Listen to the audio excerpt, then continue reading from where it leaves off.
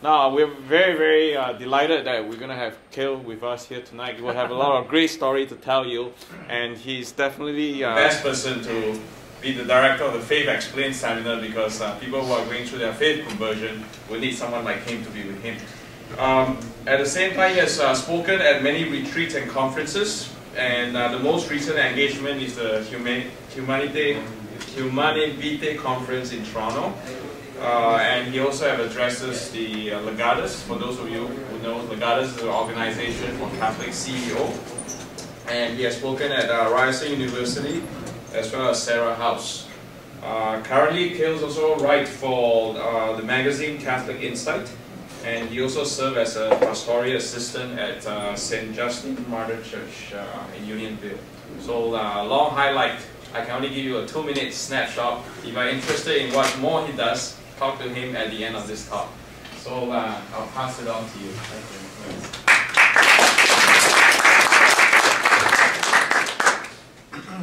You forgot to mention the fact that I'm a terrible golfer. Probably better than me. All right, well, I just want to talk to you guys a little bit today about something called the theology of the body. That's what this is about. Theology of the body from men. In the movie that came out in 2007 called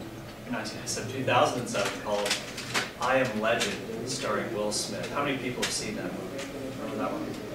That movie kind of told an apocalyptic tale of the future of Earth, of course fictional. It provided a lot of great food for thought.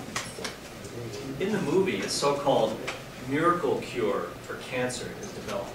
The only problem is when they start giving it to people, it mutates into a virus and it wipes out 90% of Earth's population. So what happens to the 10% that survives?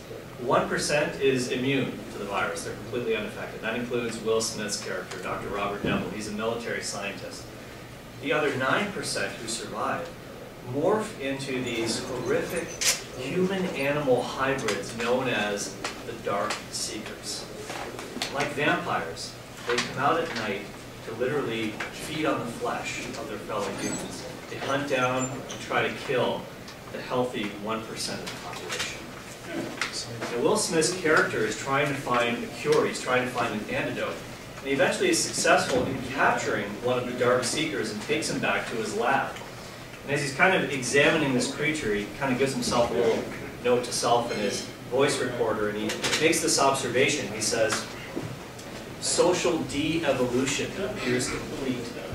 Typical human behavior is now entirely absent." And that is an interesting analogy when it comes to sexuality in our culture today in North America. Because people have been made somewhat less than human in their actions and how they live out their sexuality. In fact, you could look at the various forms of sexual sin that swept through our culture almost like a virus. We talk about the incredible instances of fornication, premarital sex, pornography, an attempt at the redefinition of marriage, adultery, contraception, abortion, in vitro fertilization. All of these things are symptoms of a very sexually ill culture. But a legend has appeared on the scene. I'm not talking about Will Smith. I'm talking about Pope John Paul II. And he has come up with what we believe is the antidote to all of these ills in our culture today. And it's something called the theology of the body. This was the first major teaching program of the pontificate of John Paul II. For the first 5 years after he became Pope, from 1979 to 1984, he gave over 100 talks on the subject of theology of the body during his Wednesday general audiences at the Vatican. And the fact that he did it during his general audiences is a bit of a clue as to how important he thought this was, because that's kind of like speaking to the universal church. This is for everybody. This is not some arcane philosophical project. This is something that's supposed to affect the lives of every person on planet Earth. But even the phrase, theology of the body, has become a bit of a mystery to many people. Who can tell me what theology means? This is a pretty simple question. What does theology mean? Shout it out. The study of God. The study of God, or the science of God. Very, very good. This is where a lot of people get very confused, because they say, okay, well, how can you talk about a theology of the body? Because what does the body have to do with theology. Because, theology is very spiritual, right? It's kind of out there. It's kind of ethereal. It doesn't seem to have much to do with the body, the study of God.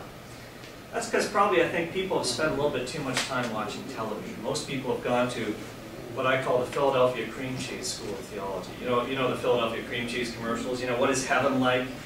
It's sitting on a cloud, the angels are strumming their harps, Maybe the only physical object in heaven is the bagel with Philadelphia cream cheese on it, boring. No wonder people don't want to go to heaven, that's what it's like. But that's not what it's like, not at all. Because our faith is a very physical faith, and our spirituality does not mean non-physical. And in the theology of the body, John Paul mentions that when the eternal Son of God, the second person of the Holy Trinity, God the Son, took on a human body at the incarnation in the womb of the Virgin Mary, the body walked right through the front door of theology. Because from that moment on, God himself, the person of God the Son, possessed the body. And he still has it today. In fact, that's what we just celebrated at Easter. The incredible reality of the physical resurrection of Christ. And he ascended with that physical glorified body into heaven. And if you were to go to heaven tonight, and hopefully that won't happen, but, well, if you get it, I guess you want to heaven, but we don't want you to depart so early. But if you were to see Christ in heaven, you would see him in his physical, resurrected, glorified body. And when we say, every time we go to Mass, when we say the Creed, when we say the Apostles' Creed, who can tell me what the last line of the Creed is? I believe in the what? The Holy Spirit, the Holy Spirit. But it goes on, what's the very last line? Resurrection of the body. Exactly. I believe in the resurrection of the body and the life everlasting. That means that what happened to Jesus is going to happen to you and I as well. On the last day, God will resurrect all of us, the good, the bad, and the ugly, and we will be reunited with a physical body, and we will live forever, hopefully in heaven, with a physical, resurrected, glorified body. And this is, in fact, what God did as kind of a preview of what he's going to do for us with the Blessed Virgin Mary, the first and greatest Christian. She's, of course, living that reality right now, assumed into heaven in a glorified body, and they're living in that reality. And so our faith is a very physical reality. And when you think about it, it makes a lot of sense of our Catholic worship. So much of what we do is so physical.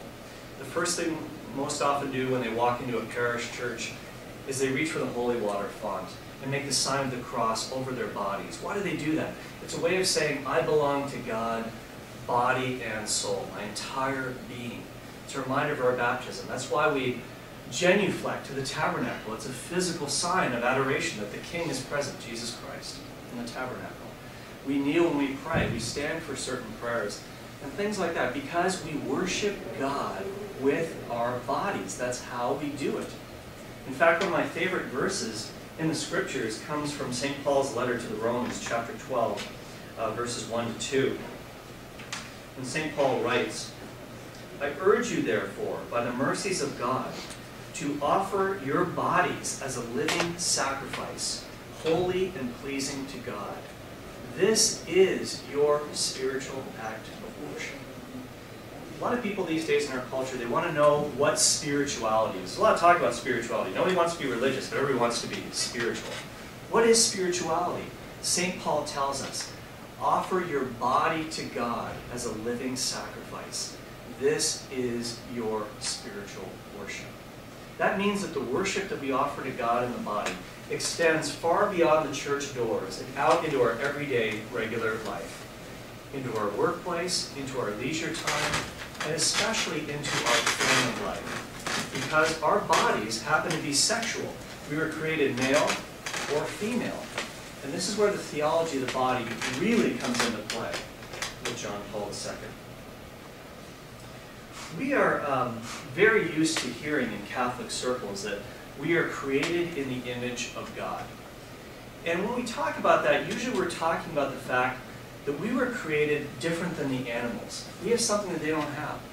They have bodies, we have bodies, but we have something called a rational soul.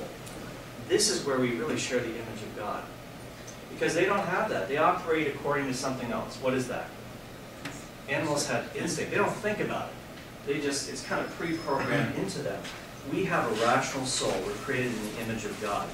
But in the theology of the body, John Paul II made an incredible revolutionary statement when he said this: man does not image God so much in the moment of solitude, but in the moment of communion.